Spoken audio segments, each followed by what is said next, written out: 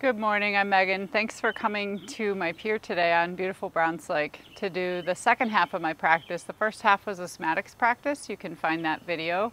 But I continue after the somatics and do a standing, grounding, balancing practice. So that's where we are now. So you're going to come onto your feet and see if you can track your hips, the center of your hips. You can feel your bones right down through your thighs and the centers of your knees, and then down through the middles of the ankles and the middle toes. So finding that nice tracking in your line, in your leg line, and feel your bones for a moment. Like you're just stacking your bones like Legos, nice and strong. And then with your eyes opened or closed, begin to transfer your weight from the left foot to the right foot. And notice when you have more weight in the pinky toe side of one foot, the big toe side of the other. Feel the way that your muscles will automatically respond and turn on to help support you as your weight comes into one leg. So this understanding that our bodies naturally keep us upright without too much effort. And then once you've gone back and forth a few times, find where you feel centered, that there's equal weight in both legs. Bend your knees softly. Feel where the ball mounds of the feet are, behind the big toe and the little toe specifically, and then the heels, and then rock forward onto the ball mounts, not lifting the heels, but just rock forward. You can bend your knees, and then take your weight back towards your heels. So you're just feeling the forward and back plane, the balance. So this is a little bit of what we say proprioception, feeling your body in space. And if you're comfortable doing it with your eyes closed, you can close your eyes. So feeling your feet, your carriages for the day, back and forth. And then once you find where you feel centered from front to back, hold that line as well. So right to left, back to front. Now begin to press the balls of the feet and the heels into the earth. Lift the arches of the feet. And imagine you can even take your hands to your outer hips, pressing your outer hips into your hands or towards the ends of the mat. So lifting up through the leg line, lift your kneecaps up your thighs. So now your legs are strong and engaged. We want to keep that strong engaged leg line, and just take your hands to your hips and gently make some circles with your hips. So keep the legs strong, but start to make some circles from the hips. And notice how that changes the weight. So now instead of initiating from moving from the feet, you're moving from your pelvis. But you're still going to feel your weight go into one leg and the other. If you want to get fancier, you can make figure 8 shapes with your hips. Hands can be on the hips or wherever you want them. So just noticing how your legs and feet respond to the movement of your hips. And then we're going to take a little bit more of a specific movement, anterior posterior tilt. So you might want to take your hands to your hips to this one. So on an inhalation, you're going to think of lifting your tailbone up, drawing your belly forward so the pelvis will tilt, the upper pelvis will tilt forward and upward. And as you exhale, draw your tailbone down to the earth and navel center in. Thigh bones will draw back. So inhaling and exhaling, we're just tilting that pelvis. Keep the legs strong, but if the knees need to bend a little bit, that's okay. Pelvic tilting back and forth. And then finding that center spot. So we're centered now not only through the legs and the feet, but through the pelvis. So we don't want to stick that butt out too much. Draw your tailbone down just enough so you can feel some abdominal muscles holding you. Now let's get into the shoulders. Stack your shoulders. Draw your shoulders back a little bit. Think of pressing your shoulder blades to whatever's behind you. Draw the base of the head and the skull back too, just slightly. So now you're stacking your ears over your shoulders over your hips. And I call your diaphragm your creamy center. So if you were like a cookie, you've got your shoulder girdle and your hip girdle, and then that creamy center, we don't want it smushing out of one side. Draw that diaphragm right into the center. Hold that line so you're strong through your legs. Inhale, sweep your arms up overhead. As you exhale, take your hands through your heart center. Just beginning to inhale, feel the levity and lifting and lengthening. And exhale, hands down. And this is our first intentional breathing too. So take your time. Important to find the movement with the breath. See if you can remember that there's a beginning, a middle, and end to the breath. And there's a beginning, a middle, and end to your breathing. Last one. Inhaling up.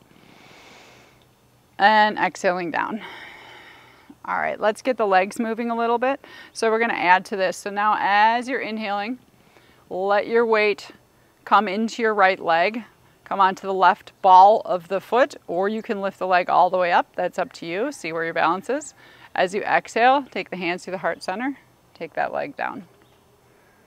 Inhale, sweep your arms up, switch. So either just ball of the foot or toes to the floor. You can twinkle toe it or lift. Exhale, hands to the heart. Notice when you come back to that perfect space of grace where your body is balanced on both legs. Lift up and out, press your heel into the floor, reach. Exhale down. So this is a little practice for proprioception. So proprioception is the bigger umbrella term that balance falls under. So if you can close your eyes. Feel your weight transfer into one leg. Sense yourself lift. And as I close my eyes today, I can smell the locust trees that are in bloom. Once a year we get about 3 days. So powerful to smell those trees. Makes me smile. Next time you're lifted through that left leg, we're going to pause. So see if you can get that left leg up. You can take your hands to the back of the thigh or the shin. Draw that leg in and press into your standing leg. So find that stability. You should feel the back line of your standing right leg engage by pressing into the heel and the ball of the foot. Squeeze, squeeze, squeeze through the left leg. And then see if you can hold that line. So imagine you've got Velcro between your ribs and your thigh. Keep that leg there, but let go. So there's our hip flexors working for us. Hold that line. And then we're gonna extend out. So keep that leg lifted as far as you can and then press through that heel. Reach it. I'm gonna turn this way so you can see me. So if you're not at the top of the mat, you need to switch. Now you're gonna slowly take that left leg all the way to the back of the mat. We're gonna step into a warrior one footprint. So my shoulders are still facing towards the short edge of the mat, bending into the front knee a few times. Just finding your way in and out of the knee. Keep the back leg strong. When you're ready, so when we were doing our arm sweeps before, we were coming out to the sides. This time you're going to sweep your arms through the front, palms facing one another. So as you inhale, you're coming into this back bend and you're going to straighten your leg. As you exhale, make a circle through the arms, bend back into the leg. Inhale, take the arms through the front, reach up, press into that front right heel. Exhale, sink down. Let's do 2 more in motion. Just feeling your body move and lift on the inhale, sink on the exhale. Next one, take it up. Keep the arms lifted, bend into the knee on exhale. Then inhale, draw your elbows back. Take 5 to 8 steady breaths here in your warrior one. Feel that back left leg, draw your left inner thigh towards the front of the mat. Lift your right thigh bone upward and draw that hip to the back of the mat so your legs are strong and sturdy. Soften your toes. Feel your weight just as you did in your mountain pose. Last breath. Inhale, straighten your legs, straighten your arms. Exhale, hands to heart center. Step forward. Come back into that center plane. So you can stay at the front of your mat if you're there. I'm going to turn towards you. And maybe you need to shift again, right to left or front to back. But notice how it might feel differently this time. It might feel different coming back into this space of grace, this plumb line in the center of your body. Nonetheless, feel that plumb line. And then we're going to do the lifting legs again, but this time we're going to add a little chair pose in. And we're going to take the arms, instead of out to the sides, you're going to take the arms through the front. So feel both legs. Inhale, sweep your arms up. Reach up a little, kind of a little back bend at the top here. As you exhale, you're going to take the hands behind you and sit down into your chair pose. Draw the knees back behind the toes. So even if you only sit a little bit, that's okay. You can reach your fingers back. Keep equal weight in the fronts and the backs of the feet. Press into the heels to lift up. Inhale up. Exhale. Sit down. Inhaling up and exhaling down. So finding this movement first, and then we'll add the lifting of the leg as we did before. So you're going to inhale and lift up, take your weight into your right foot, lift your left leg. So again, just the ball of the foot, or lifting it all the way to 90 degrees if you'd like. Exhale, take the foot down, sit down into your chair pose. Weight into the left leg, inhale, right leg up. Exhale. So feel yourself from your legs and your feet. Remember, the exhalation, the sinking, is the ease. Let gravity have you. That's the way I like to think of it. The inhalation is the effort. Press into your standing leg foot, lift the thigh bone, lift the knee, and reach through the arms, lift the side bodies. Let's do one more full round. Inhaling up and exhaling down. Okay, so this time, when you have that right leg lifted, we're gonna stay there. So I'll face you first. You can take your hands to your heart. You don't have to hold them overhead.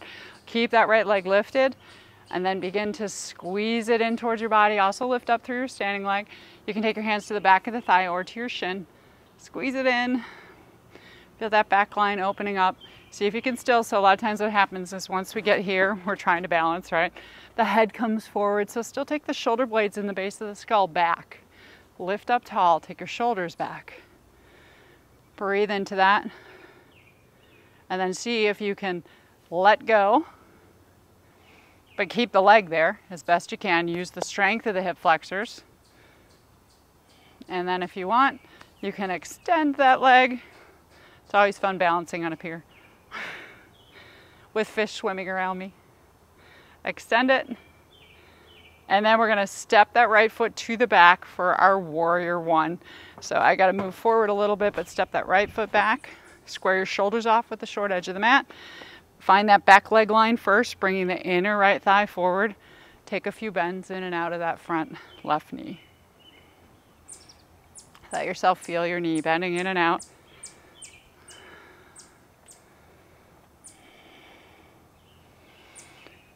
Just micro bends, and then settle in that space where you feel strong, lifting your left thigh bone up, pressing into that heel.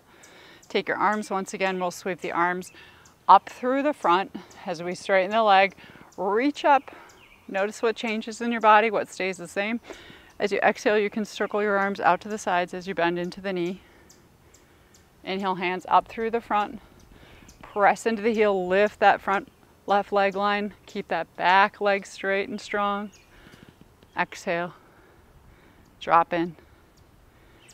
Remember that beginning, middle, and end to breath. You can even pause at the top of the inhale, or take that peaceful pause at the bottom of the exhale. Inhalation, effort, lifting. Exhalation, ease, drop. Let's take the next one. Keep those legs strong. Inhale, reach up. Keep the arms lifted, but exhale, bend into the front knee. Open up your arms to the sides. Draw the inner thighs towards one another. Express yourself through your breath, through the feelings and sensations of your body, just being present for whatever's presenting itself. Feel yourself from your feet to the crown of the head and from the fingers into the heart center. Last breath out. Inhale, straighten the front leg, reach up. Exhale, hands to the heart center. Step forward. Come back to that space of balance again. So the brain gets to turn off and it doesn't have to think as much. It's like, here I am. I've got my ears stacked over my shoulders, shoulders over the hips, that nice line through the legs, hips, knees, ankles, centers of the toes, and just be in that space. Feel yourself in that space. All right. And then taking a moment, I'm going to have you turn towards the long edge of the mat where I am. And you're going to widen your feet apart, turn your heels in and toes out. And just take it back and forth a little bit. Let the inner thighs open up. And you can even roll from big toe to little toe side of the foot. Hands can be on your thighs. If you want more work, then get a little lower down and take your hands down towards the earth. So either up here or down there. And then lifting up. Turn all toes, 10 toes, all toes on board, towards the front, slightly inward maybe even, so it feels like your thigh bones can roll inward and back. So there's this lifting up through the buttocks and the hips. Keep the arches lifted, press into your feet. We're going to go in and out of a warrior two footprint, and we're going to be pivoting the foot. So think of initiating the pelvis is what's balancing you, but initiate that movement from your foot. So you're going to inhale, sweep your arms back out to the sides again. We'll go up and out. So roll those arm bones outward, external rotation of the arms, or reach up. And then as you exhale, pivot that right foot a quarter of a turn, sit down into your warrior two. As you inhale, drop the back hand, lift the front hand up so that right hand is reaching and lifting into exalted warrior. Take a few breaths there. Acquaint yourself with the foot position. Exhale back into the warrior two. Super simple. Straighten the front leg, all 10 toes forward. Reach up, hug the thighs. As you exhale, you're going to turn that left foot a quarter of a turn, coming into your warrior two.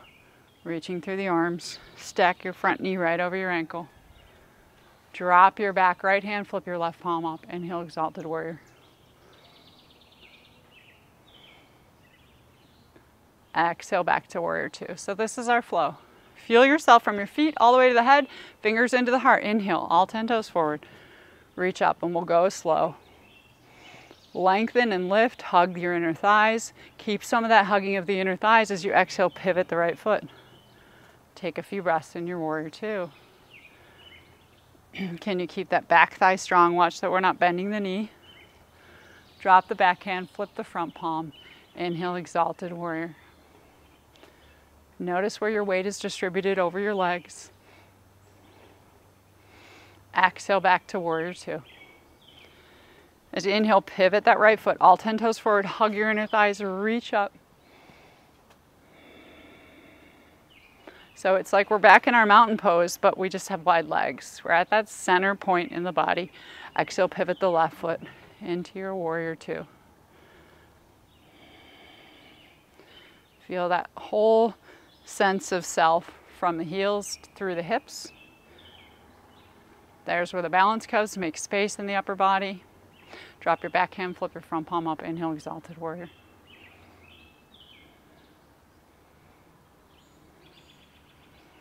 Exhale back to warrior two. Last round, all 10 toes forward. Lift up, reach and lengthen. Hug into that midline just slightly. Exhale, right foot pivots. Warrior two. Take a breath there. So this is our try it moving. We're going to buy it. We're going to hold it. Drop that back hand. Flip your front palm up. Inhale into the exalted. If you want a little bit more for the back arm, you can internally rotate the arm. So imagine turning a doorknob and turning your palm outward, thumb back, and then wrap that arm around your low back. Still reaching through the right arm. Watch that we're not bending that elbow. Lift up through the side body and then reach back. Hug your inner thighs. Take 3 to 5 more rounds of breath here. Feel yourself from your feet.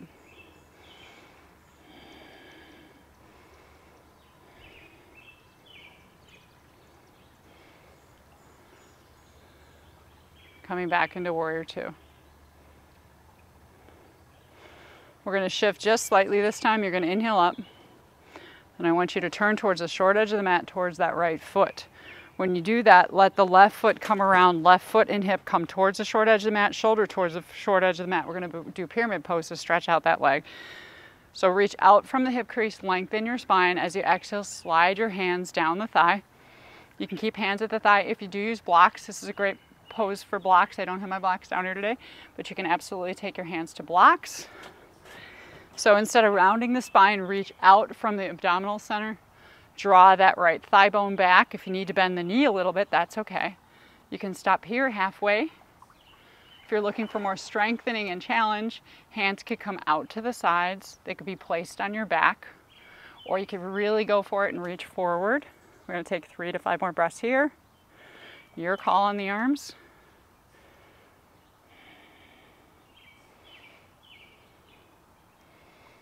And exhale. Drop the hands down. We're going to come into a low lunge, Anjayasana, so that back left knee is going to drop. Bring both hands to the inside of the right foot. Another space for blocks. Feel free to take a little bit of free movement first. You can wiggle your hips around.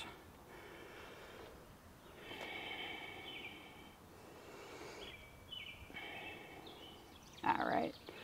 And then taking the thighs, hug the thighs towards one another. Hands can stay on the floor. You can come onto fingertips. Hands could come to your thigh, or hugging the thighs really strongly. Reach your arms up. 3 to 5 breaths.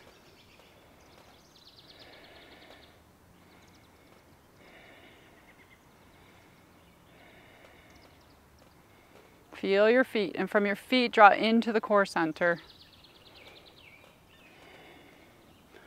Exhale, take the hands back down. Back toe rolls under. You're going to lift the back knee, one hand to either side of the right foot. Lift the back knee. Walk your hands to the long edge of the mat. So all 10 toes are facing the long edge of the mat and reaching out through the crown of the head. You may have a little more bend in your knees, and your legs might feel different, the two legs. But stay long through the spine. You can also use your blocks here. Lengthen and lift the sit bones and the tailbone. Draw your thighs back. Lift the inner thighs. Press into the pinky toe side of the feet.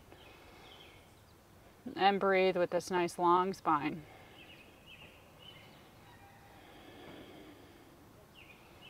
Next breath out, maybe soft bend in the knees, bow into a fold. Press into your heels. Inhale, we're going to lift up. Soft bend in the knees, reach up.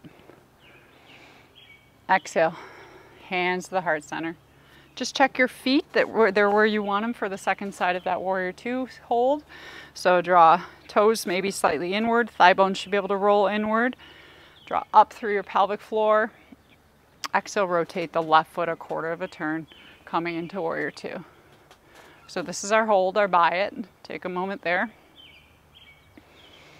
Find the legs first in this pose, and drop that back right hand, flip your left palm up into exalted warrior, reaching up, opening up through that left side body. Right arm can stay relaxed, or you can internally rotate that arm, so bring the head of the arm bone towards the collarbone and then wrap that arm around, but take the shoulder back. So you don't want the shoulder coming forward, take the shoulder towards the back side of the long edge of your mat. Lengthen and lift the left waist. Keep those thighs strong and breathe. Feel yourself from your feet.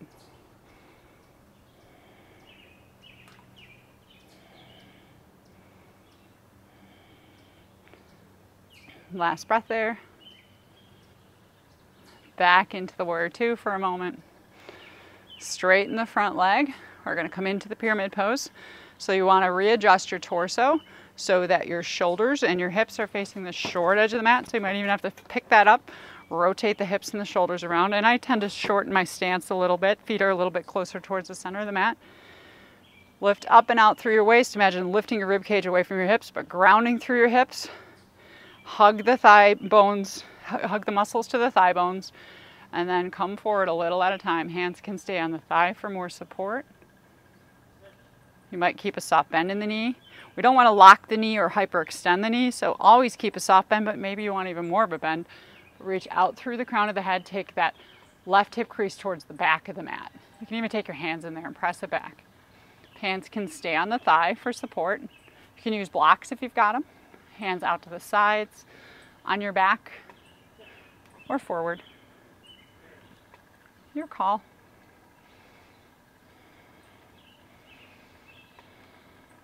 Imagine hugging the thighs together like you're closing them up. Squeeze the thighs, but press into the heels and the balls of the feet. Keep the toes soft. It's part of the proprioceptive feeling of feet and ankles. Reach through the crown of the head. And exhale. We're going to let the hands come down, slide that right leg back so you can drop onto the knee. Low lunge, both hands to the inside of that left foot.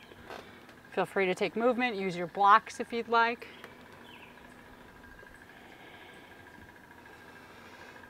Sometimes just shaking it out, we get all different kinds of messages. Movement creates information, so staying present for that information. And then you can keep one hand to either side of the foot on the ground, hug your thighs together.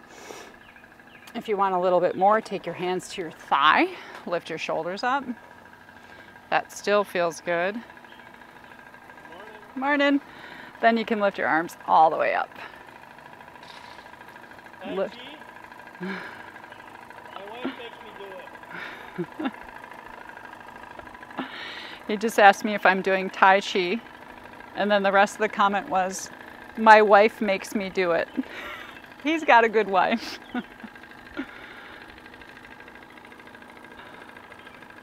Welcome to my neighborhood on the pier. Last breath. Exhale. Did we forget all about that lunge? Take your hands down. Take both hands to the inside of that left foot. Roll your back toe under. Lift the knees strongly. So there's that strong back thigh. Walk your hands to the long edge of the mat, toes forward.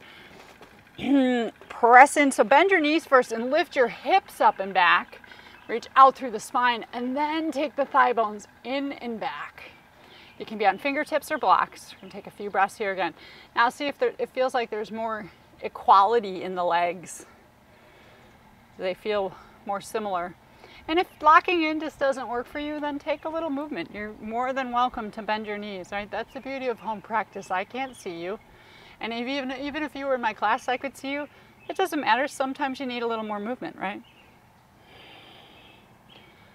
2 more breaths. Exhale, bow down, soft bend in the knees. Inhale, lift all the way up. And exhale. Hands back to the heart. You can turn your toes out, heels in, and heel toe your feet together. That's kind of nice sometimes, or you can jump your feet together. So that is my practice for today. Like I said, if you wanted it longer, you could do the somatics first, but that's our standing practice, a little proprioception, wake up our balance. Take your hands to the center of the heart if you'd like. Thanks for joining me. Peace and love.